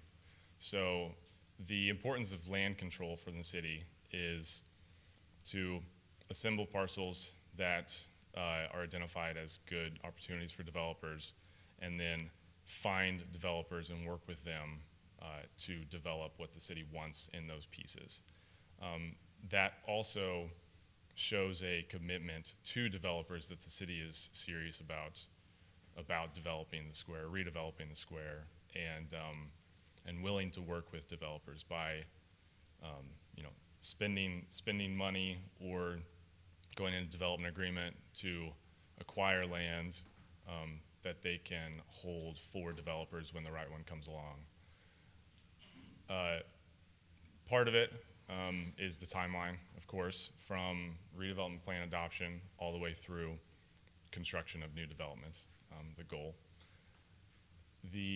Another part of it to really kickstart that we're going to do is developer outreach. So once this plan is adopted, we would go on a roadshow pretty much to local developers that are experts in certain areas that we want to bring to the square and present to them everything we're showing here, but in its final form, and the other offerings that the Independence has to work with them to get them to come here. The third leg of the stool is the economic plan. A component of that is what Stifel's doing right now, which partly what they're going to talk about next, where determining Independence's current and projected bonding capacity, as well as other public financing tools that could be utilized.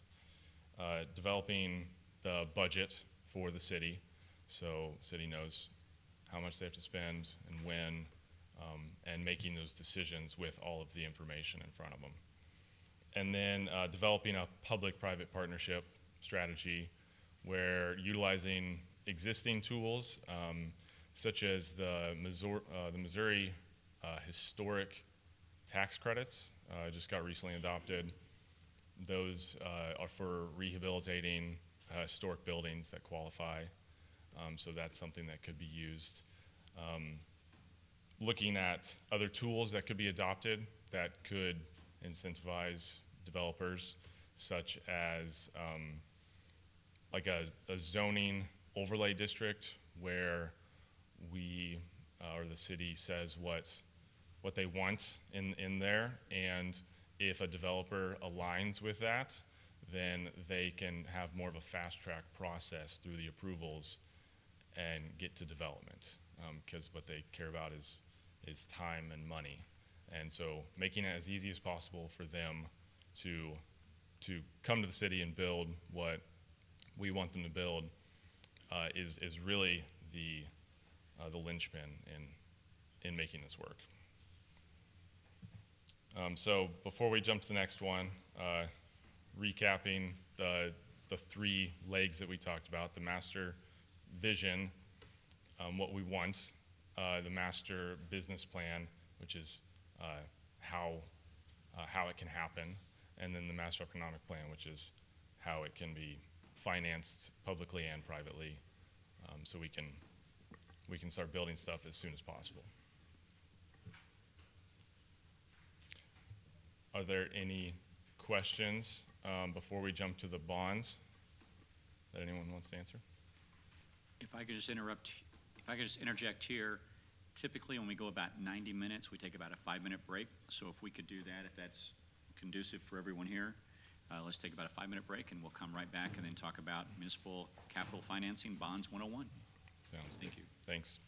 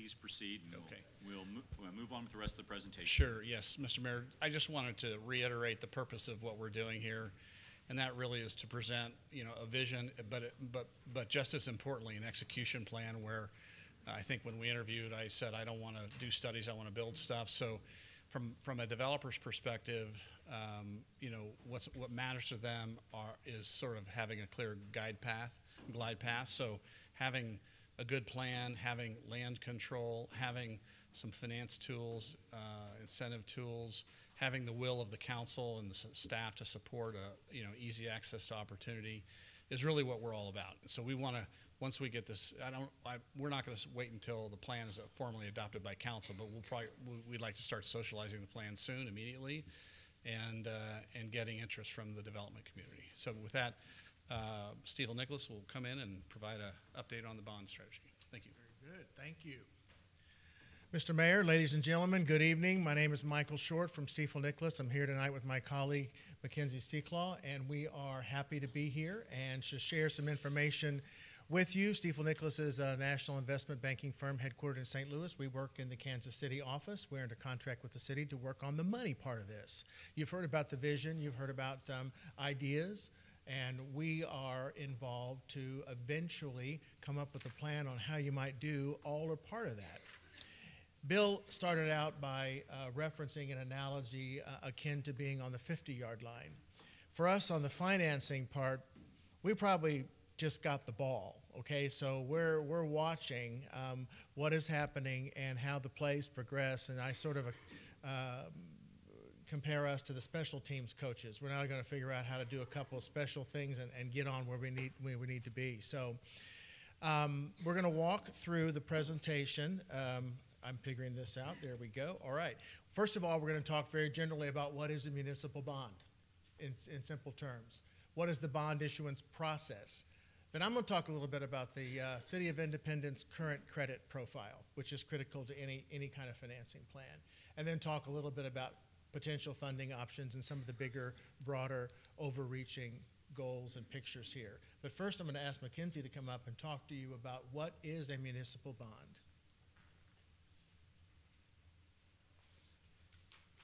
Yeah, thank you, Michael, and thank you, everyone, for having us. Very glad to be here tonight. So as Michael kind of alluded to, we're going to start pretty basic with what is a municipal bond and then kind of expand from there. So a municipal bond is a debt security issued by a state or local. Oh, there we go. There you go. Thank you, Michael. Sure thing.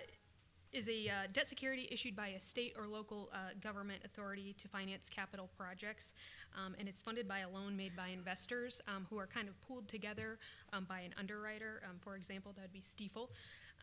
You can kind of think of it as a mortgage loan where the bondholders are the creditors to whom principal and interest is due to.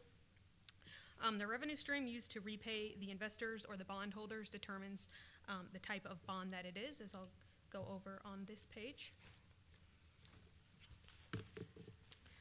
So general obligation bonds are going to be payable from an ad valorem tax on real property within the city.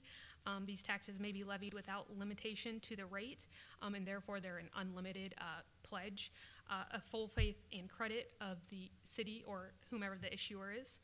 And the city can also support the debt payments with other sales tax revenues as well. But even if they are supported by other sales tax revenue, general obligation bonds will keep their unlimited pledge, full faith and credit of the city. Now, lease debt, also known as certificates of participation or revenue bonds, are supported by an operating levy or a specific revenue stream of the project. General obligation bonds will require voter approval of either 4/7 or 2/3, as I'll go over on the next slide in a little bit more detail. Whereas a lease debt or revenue bonds may not require voter approval if the bonds will be paid for from the current operating levy, so no increase in operating levy is needed, or if they're paid for from revenues of the proposed project or any other legally available funds of the city. So general obligation bonds will carry a higher credit rating and therefore lower interest rates because of their unlimited pledge, whereas lease debt or revenue bonds will carry a lower credit rating and slightly higher interest rates because they're a limited obligation of the city. General obligation bonds, they'll have a debt limit as a percent of assessed valuation of the city. So for Missouri cities, it's 10% for general purposes, another 10% for streets and sewers, and another 10% for water and electric, but the total aggregate cannot exceed 20% of the city's assessed valuation. Whereas lease debt or revenue bonds do not have a debt limit. General obligation bonds have a maximum maturity of 20 years, so they must be paid off within 20 years, whereas lease debt or revenue bonds can be paid off in 30 years or more.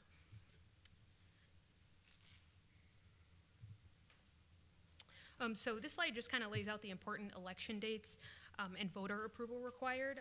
So as I alluded to on the previous slide, if the city was considering an April 8th, 2025 election date, notice to the election authorities would be required by January 28th, 2025, and 4/7 approval would be required by voters. And something to note here, you see the approval required for odd number years, that kind of middle column in the top table. So for an April election, 4/7 is required, whereas all the other elections next year would require 2/3 voter approval. I'll just kind of briefly go over the entire bond issuance process from beginning to end. So it kind of starts with the state or local government has a capital project need and a dedicated source of payment to pay for that.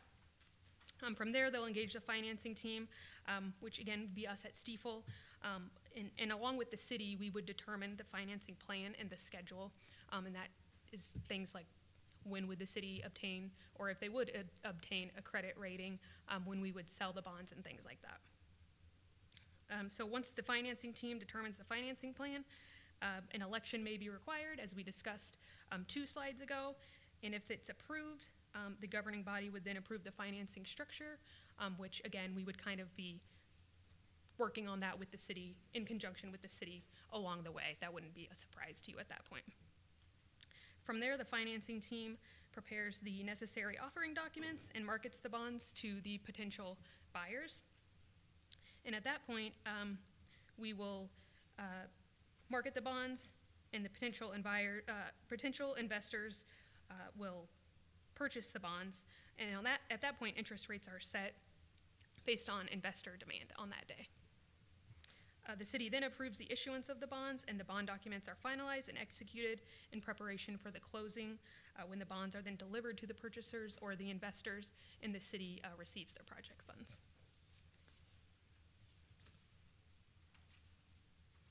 I kind of went over that slide pretty quickly, but from step 1 to 8 could take anywhere from several months to, in some cases, it takes several years. So there are 4 major players in the bond issuance transaction. So it starts with the issuer. So in this case, it would be you, the city. The underwriter, again, that's us at Stiefel. And we are responsible for selling the bonds to the bondholders. And in return, we receive proceeds from them. And on the closing date, we send the proceeds to the trustee. And the trustee is responsible for collecting the payment from the issuer and dispersing that to the bondholders. I'm going to turn it back over to Michael. All right, thank you, Mackenzie. This is a very exciting subject, I know, and I can see it all in your faces.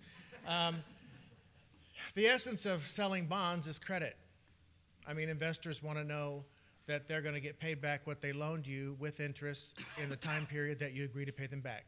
So it's just like any other credit transaction, you're involved as an individual. And what goes into considering that? The financial condition of the issuer. What do your books look like? What's your bank account look like? What's your history look like? Sources of repayment. Is this a new source of funding? Is this existing funding? And the gambit, it runs the whole gambit with jurisdictions about how they're going to pay them back. Cash flows and reserves. How much cushion does a jurisdiction have to absorb issues that occur or to absorb shortfalls in economic development projections, which I know you all have experienced in this city. So that's part of their analysis. Current and future borrowing needs. Is this phase 1 of a plan, or is this the whole thing? So are they looking at the whole thing, or there might be a possibility you're going to come back and borrow some additional money and leverage out your revenues further. Your current bonding and additional legal debt capacity. Mackenzie mentioned that. If you use general obligation bonds as an example, there are constitutional limits on that. about what the Constitution will allow you to do. And then finally, desire for local distribution of bonds. And this is an important thing for many cities, particularly cities like yours, who may contain people who are interested in buying these bonds, who are interested in investing in their city. And we work hard to structure the arrangement in the sale so that those individuals have an opportunity, in fact, a priority opportunity, to purchase bonds of the city in which they live. This is a very popular concept with school districts in particular, because people want to invest in their school districts, and so we work hard on that. All right, let's talk about the credit rating process and the credit rating chart. Here we've illustrated the charts that the three major credit rating agencies use: Moody's Investor Services, Standard & Poor's, and Fitch. There are 4 investment grade categories, and within the 3 lower ones, AA, A, and B or BAA, there will be subcategories. Now, if you're a AAA, you're a AAA.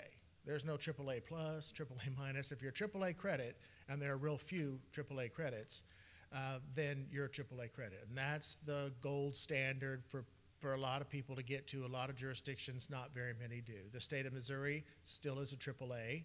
The federal government on a given day might be, or not, but they are, because they can print all the money that we can give them. So excellent, upper medium, and lower medium. I've highlighted the A. That is where the City of Independence is right now. Based upon your last Standard & Poor's credit rating in 2001, in October and November of 2001, so coming up on 3 years ago, the city was rated A by Standard & Poor's. Not A plus, not A minus, A, right in the middle of the medium range. So a good rating for the city. If you drop down to non-investment grade, you're not selling those bonds, and it's tricky and it's tough. Okay, you're going to pay more than you can afford to pay for that. The independent credit rating agency will determine through an analysis process what your credit rating is. There's an application you fill out. There's data that you provide. That's what we do. We work very closely with jurisdictions in providing the audits, providing the budgets, providing the analysis to help their credit committees decide what your rating ought to be. There are some things that you can control. There are some things you can't control. 3 large criteria: demographics, income growth, and economy. A lot of your demographic statistics you don't really control. Now, you may put policies in place to try to grow the economy, and so you're doing some things there to impact it, but you don't really control it. And you certainly don't control the average and per capita income statistics for your citizens, other type of demographic data. It is what it is. Financial position, existing debt, the reserves that you have, and your operational health, your operational budgets. Do you budget in the black, and do you end in the black?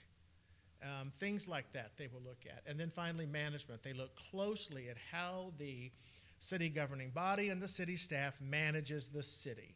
Do you have policies in place? You all do. One of the things we work closely with jurisdictions is looking at those policies: financial management policies, reserve policies, budget policies, fund balance policies, investment policies, economic development policies, all of these things that these credit rating agencies want to see.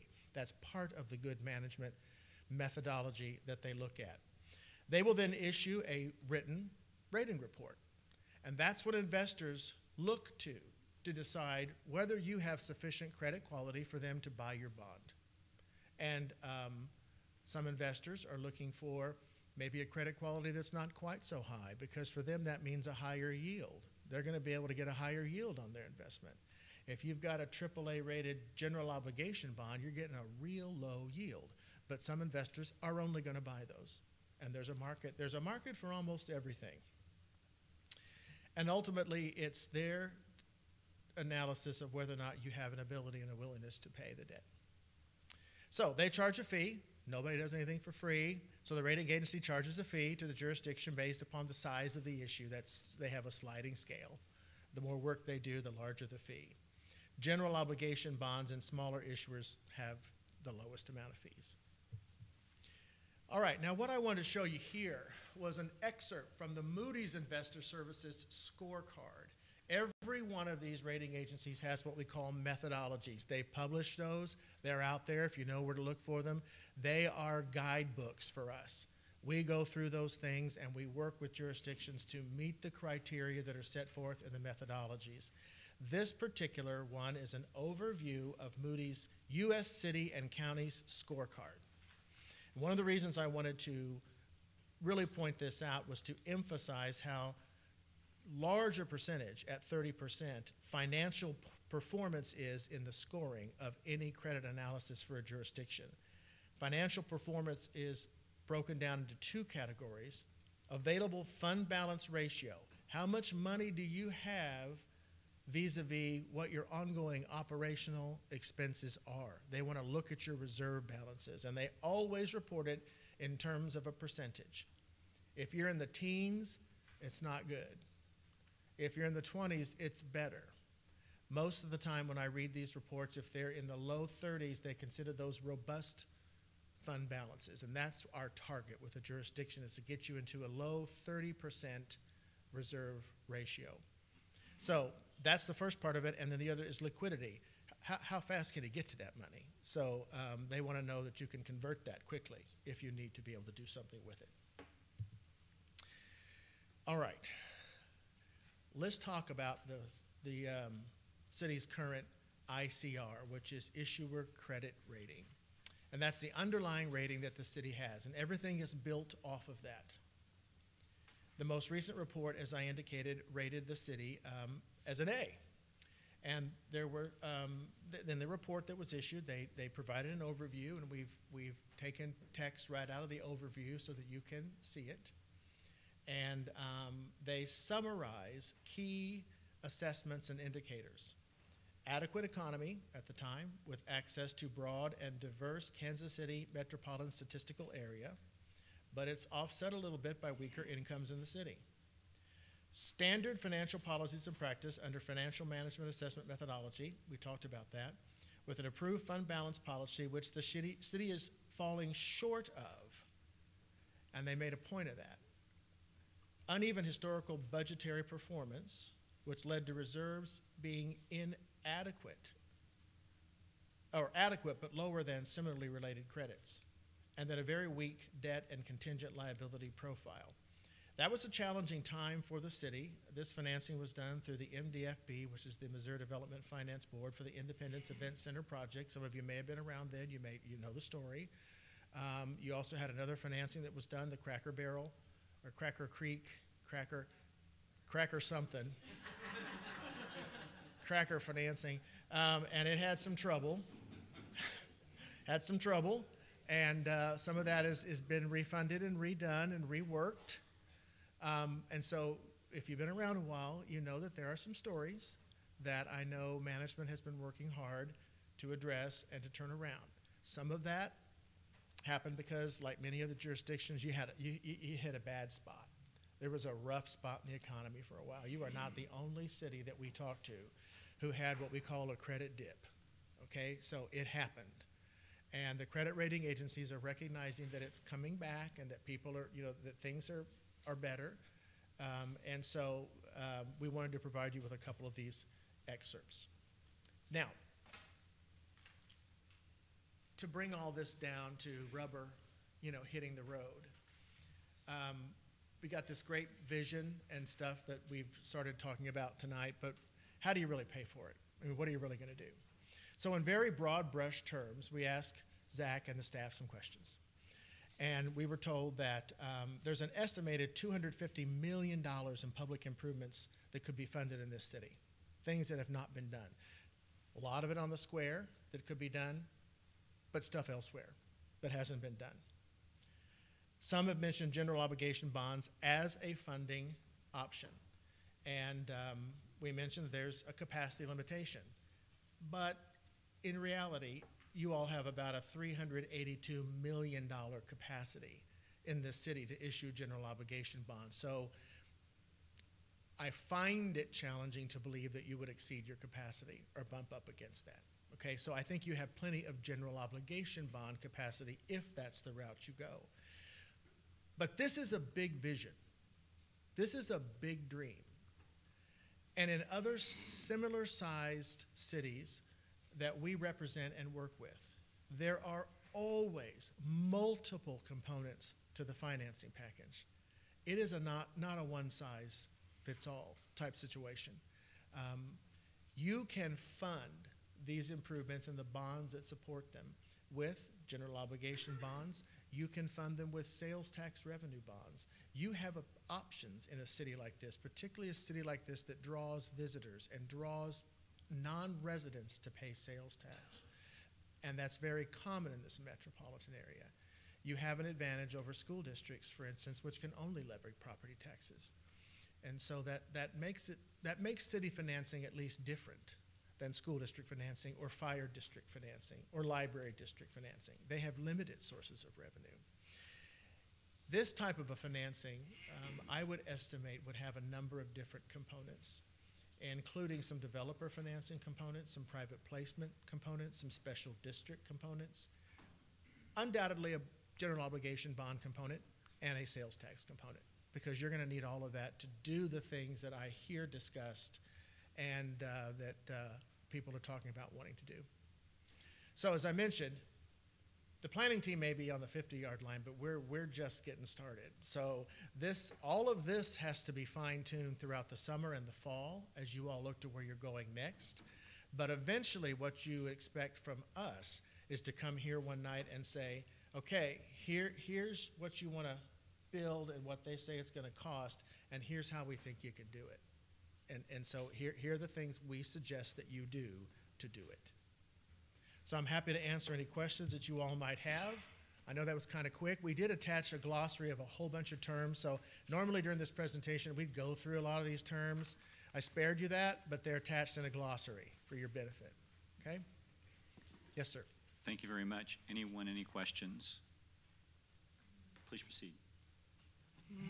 I don't really have questions. I have more statements. Sure. So you want those Please, now? please proceed. Okay. Having lived in Independence for most of my life, it can be a challenging place. The only thing people hate more than the way things are is change of any kind, which is a space of having to negotiate the idea that we actually could get better and deserve a city that serves us well. So there's a lot of work that has to be done by the public at large, as well as council members, for us to think about what could be.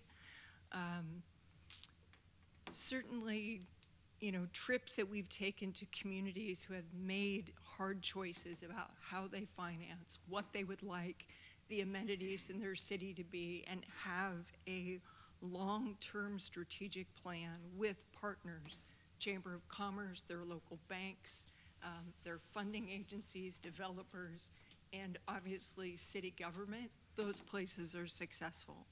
You look at Manhattan, Kansas, with their Flint Hills Discovery Center and their slow evolution of that space. It is fantastic. You look at Power and Light, which a lot of people say was a complete waste of money, a total overreach by the city, and that should never have been done. What a dynamic area. My kid comes home to visit me only to go to Power and Light. I'm like, fine. You look at Lee Summit. They have slowly and methodically rejuvenated their downtown. It's a lovely place to go for dinner and to go shop. Crossroads, the same thing. The recent trip we took to San Antonio, people with a vision. And it is easy to be so anchored by our immediate that we can never think of, plan for, or reach for things that are long-term plans. Many of us won't be here when this gets done, but it is our obligation to plant the tree that we will never see grow to fruition, because if nobody plants it, nothing grows. It is terrifying for some people to even have this conversation. There's so many what ifs. What if we do it wrong? What if we don't see the fulfillment of this entire project? we can continue to live in grandma's basement, or we can choose to have a place that our kids are going to want to live. So I see a lot of questions that still have to be answered, but you can see where this could go, and I just hope we have the courage to explore that in the ways that we need to. So thank you very much, Mr. Mayor. Thank you. Anyone else, other questions or comments, concerns? Mr. What? Mayor. Please proceed. So I just want to say I appreciate the vision that has been expressed tonight. I am excited by that, and I wasn't bored by the financial side of it at all. That won't be a surprise to anybody. But I just want to say that, you know, I really do appreciate the vision of what was shared tonight, and I think the most important thing that we challenge that we have before us is sharing with our citizens and those that would choose to develop here and spend their resources here, is that we deserve this type of a vision in Independence. It's not so far-fetched that we can't reach out and grab it.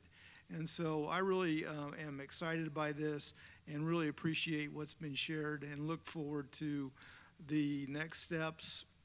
And I hope those next steps come very soon. So. Thank you, Councilmember. Anyone else? Other thoughts? Please proceed. Thank you, Mr. Mayor. And thank you for taking the recess, because I absolutely forgot to bring down my Downtown Redevelopment Coordinating Committee report, which is kind of the beginning stages that we worked on back in 2017, 2018.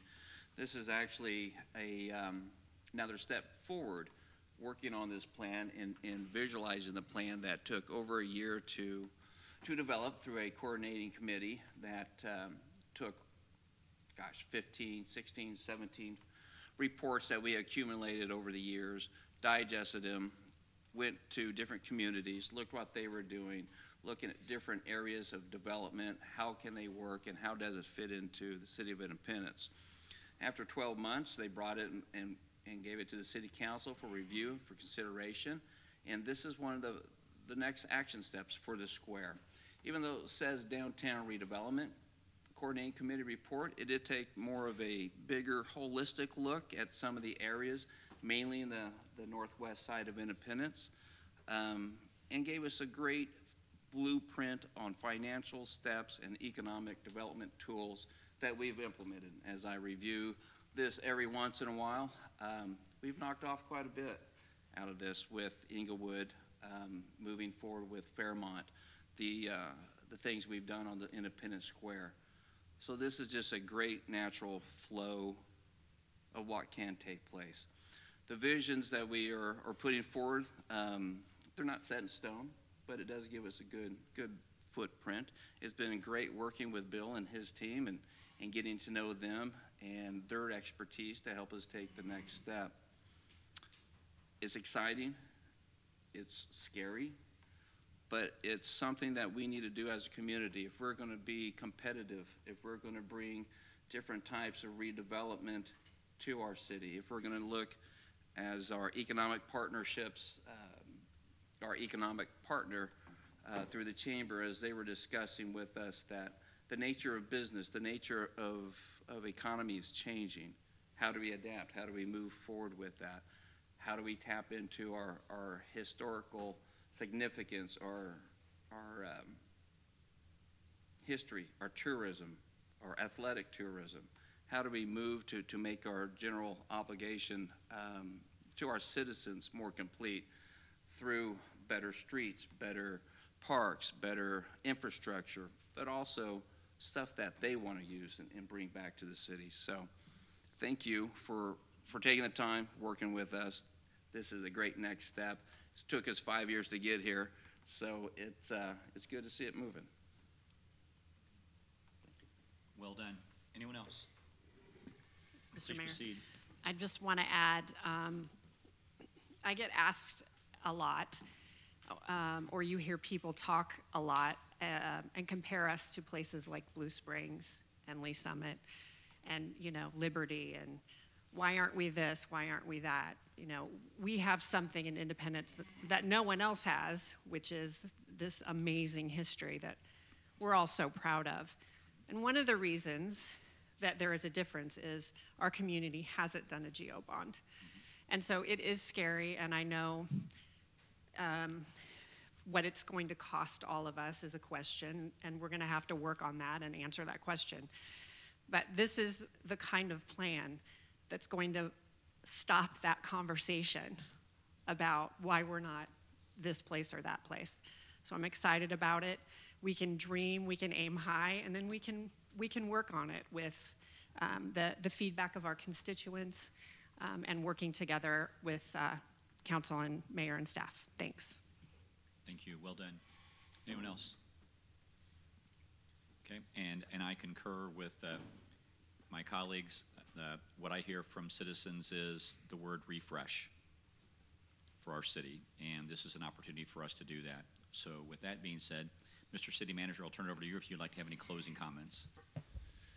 Yeah, Mayor, thank you again. Thank you for the feedback of the council. It is an exciting night, and as Councilmember Perkins said, there have been many weeks, months, and years working to get here. Can't see it on TV, but seated in the back corner are many of the merchants and stakeholders from the square. A lot of credit goes to them for buying into this vision long before City Hall showed up and decided to throw our shoulder into this as well. So I'm looking forward, as Councilmember Fierce said, to bringing next steps to the council. That will involve wrapping up some of these feasibility studies that we've talked about, bringing forward a resolution of endorsement to adopt this redevelopment plan officially so that your master developer team can go out and begin to full-throated socialize this in the development community and start to build some excitement in the private sector while we do our work on these public sector improvements that are forthcoming. Thank you again for the opportunity to present tonight. You bet. Thank you. Thank you, everyone. Anyone else, other comments before we wrap?